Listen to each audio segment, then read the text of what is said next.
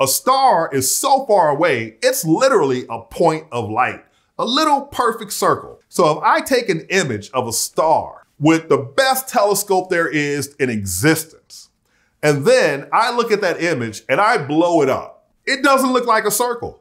It'll look like a little jellyfish or an amoeba or something.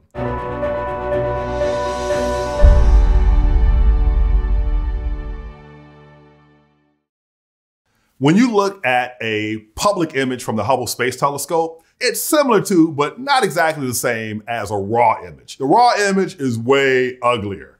Now, before we take a raw image and make scientific measurements from it, we have to clean it up. The longer you take that image that you integrate for, the more dark current signal you will get. So suppose I take an image of a galaxy and I have a 30-minute exposure. Well, I have that signal from a 0-second exposure that we call a bias image, and I have a 30-minute dark current image, and I have the sky background that I all have to subtract. But that's not all. Each pixel in the image is not identical. If I were to hit my camera with uniform illumination, I will not get an image where every pixel has the same value. There will be variations from pixel to pixel. So we actually do take a uniform illumination image every night when we take data, oftentimes several times a night, and we call these a flat field.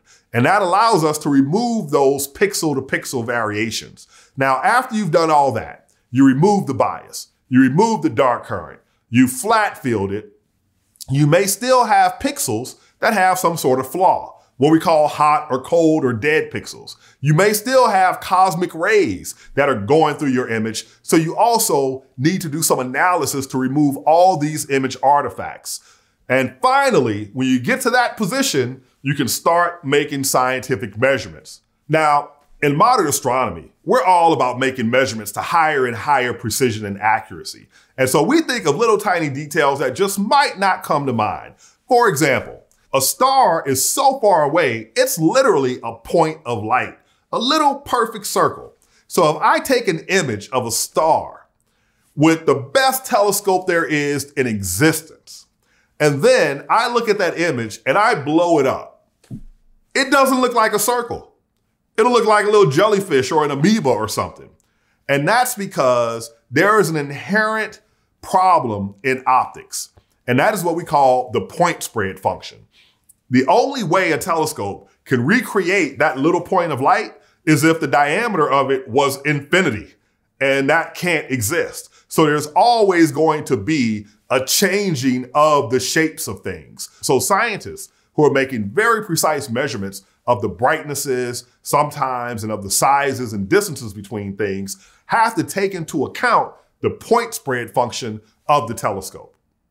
Now, how do I measure the distance between two things? Take the simplest thing, a star. I have two stars. They're separated by some distance. They each cover several pixels. What do?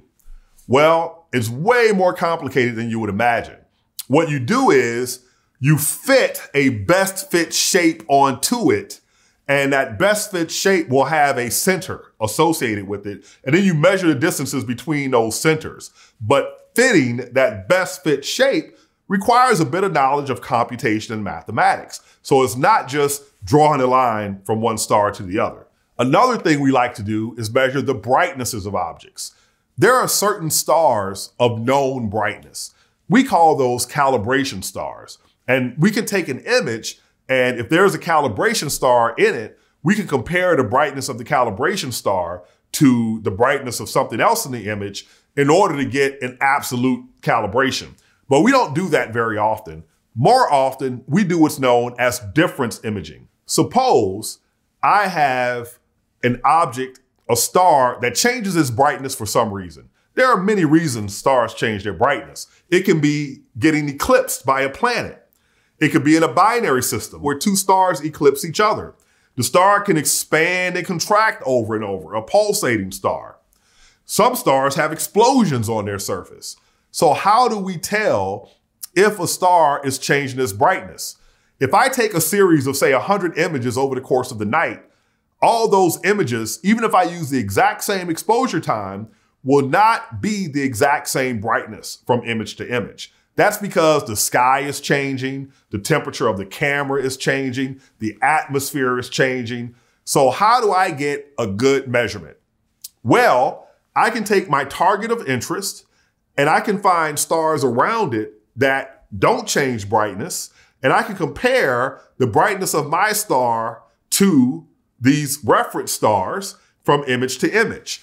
And the easiest way to do that is just to subtract the brightness of one from the brightness of the other. And we call that difference imaging. And in using that technique, we can look at these eclipses by either other stars or planets. We can look at these pulsating stars and we can get out very beautiful, what we call light curves, which is a plot of the brightness of the star versus time or phase. There is no reason why everyone shouldn't have access to the very best education. Welcome to Calculus 1. To Introduction to Astronomy. Introduction to Philosophy. To Statistics. Microeconomics. Psychology. Let's get started.